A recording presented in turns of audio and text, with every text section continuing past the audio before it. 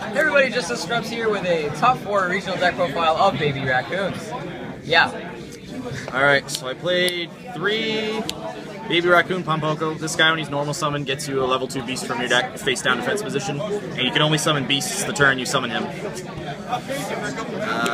3 Baby Raccoon Tantan.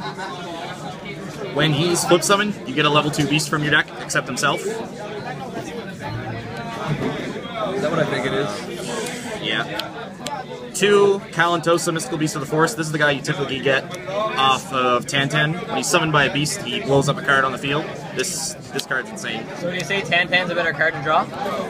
Yeah, I like drawing Pompoko because if you get Pompoko and get Tantan, like if this survives for the turn, you could put a lot of damage on the board the following turn. It's like Daigusto Phoenix and so on, but you'll see later. Alright. Then I played for one-ofs Raikou, just because he's not that great to draw, but he's just another name for Obedience School. Wind-Up Kitten. This thing has a pretty useful effect, bouncing Exceeds or Synchros back to the extra deck that are sometimes hard to deal with. Again, only one, just a name for Obedience School. You never want to see multiple of these things, or you just like, oh, it'd be awful. Then Tree Otter. And Elephant. I never ever thought in my entire life I would ever sleeve up either of these 2 cards into a deck. No kidding. This guy. Once per turn, if I control another beast, I can boost something else on the field by 1,000. So I'll boost like my Sandayu or himself, so that I can make 2,200 tokens with Sandayu. Or boost one, if I've got double Sandayu in the field already, I'll make a token, boost that token up over one of their monsters, and then make another token that's going to stay at that stat permanently. So that's why you play this guy. Impressive tech. And Elephant is a beast type tuner. And playing him allows you to turn Obedience Schooled and any level 2 beast monster into Sandayu plus Machuria Beast, or Sandayu plus Thunder Unicorn, or he's just a tuner in general. Is that all for monsters? No. 2 Effect Veiler. What's Effect Veiler? Yeah, it's pretty standard right now. 1 Thunder King. This card's ridiculous. I figured that this deck wasn't going to be good enough to win on its own. Thunder King rode me into victory in a lot of games, so played him in there. Really cool interaction I'll show you later with the card in the extra deck. 2 Kaias. I didn't summon this card. I think I summoned it once, and it was kind of awful when I did. After round 2, I started siding it out every game. I thought that I'd be able to keep Tribute Fodder on the field to be able to use it. That's how it was working for me in testing anyway.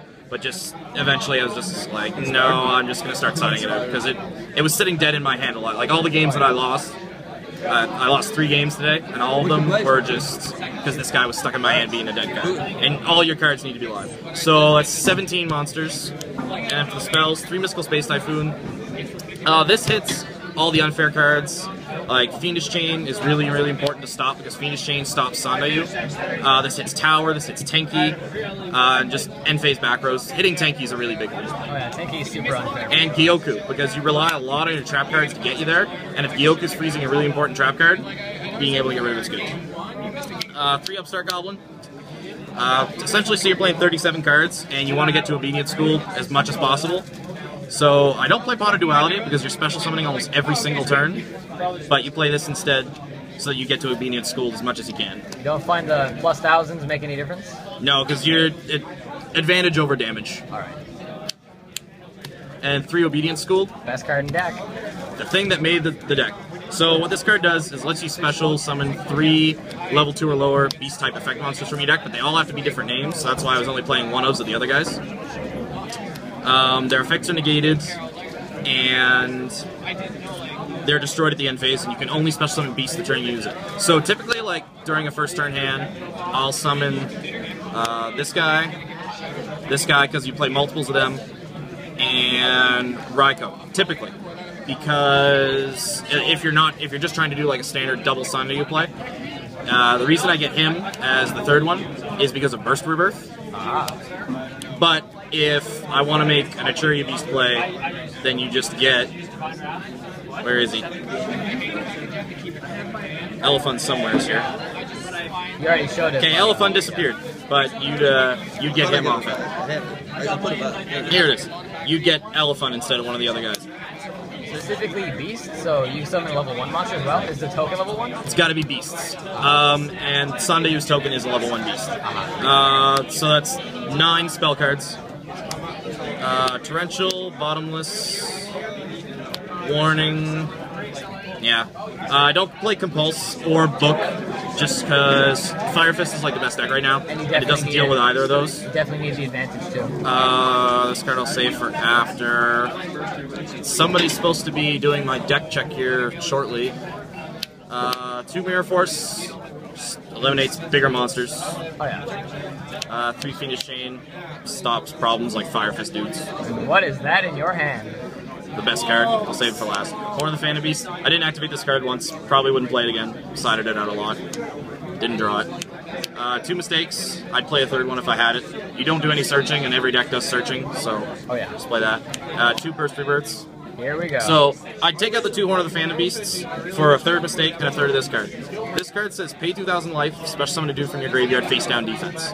So use this during your opponent's end phase to get this guy. Yeah. And then on your turn, you flip summon this guy, get this one, blow up a card, and you have a rank 2 play without normal summoning. So just keep going from there. So it's 14 traps for the total. Was that 14? Yeah. There's 40 cards, 17 monsters, plus 10, plus 13 traps. 13 traps. The Astra. 3, number 64, Sandayu. So he says you detach material, special summon a monster, level 1 beast token, whose attack is equal to the largest monster on the field.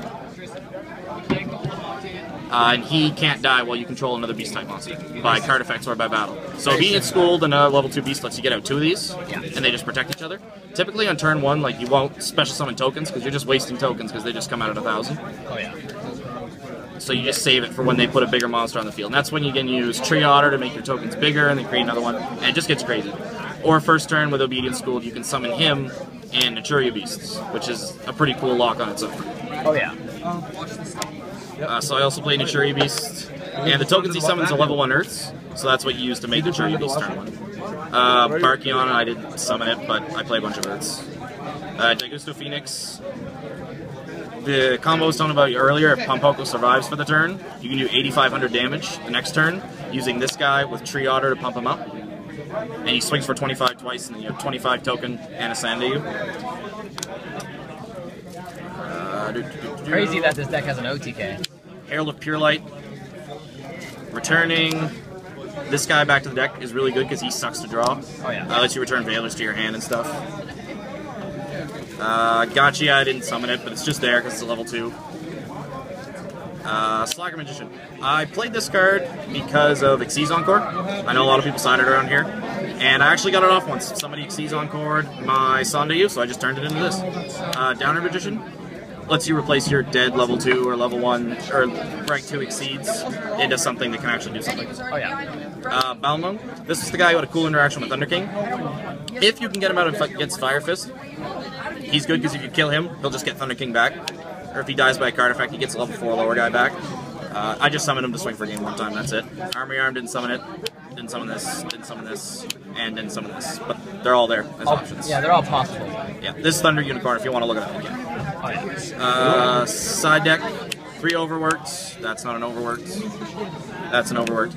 Counter Fire Fist. I sided this in against Noble Knights. I sided against Insectors, maybe Bujins, but Regeki against Fire Fist. But you gotta be careful though, because this will kill your tokens. So be careful with that. 2-dimensional Prison. Sided this in against Constellars and Fire Fists. Pretty good. 1 Dust Tornado. I sided this in almost every round. Just having the 4th MST is really important. Being able to snipe. Like DNA Surgery, because it turns all you guys to not beasts, and you need beasts to make Sandayu. 2 Black Horns. I had this for Yugioh and Dragons. I didn't play either of those. 1 Kaiku. I had that for Spellbooks, Dragons. I didn't play either of them. Defissure for Water. I didn't draw it against Water. 3 Max C for a lot of different stuff. I only ended up siding it against Water, but I drew it. It drew me an extra card, I guess. I didn't get much opportunity to get it off. Soul Drain for Water, Dark World, all those silly decks. I drew it against Water, and it was pretty devastating. And Dark Hole. Decided it against a lot of different things. Just clears the board for your obedient school play to go off. Swing for some bigger damage and get rid of bigger monsters who sometimes, like, if they have protection, your token won't always get there to trade with their monster. So Dark Hole's good to just clear the board and go off. Did you not see it fit to main deck it?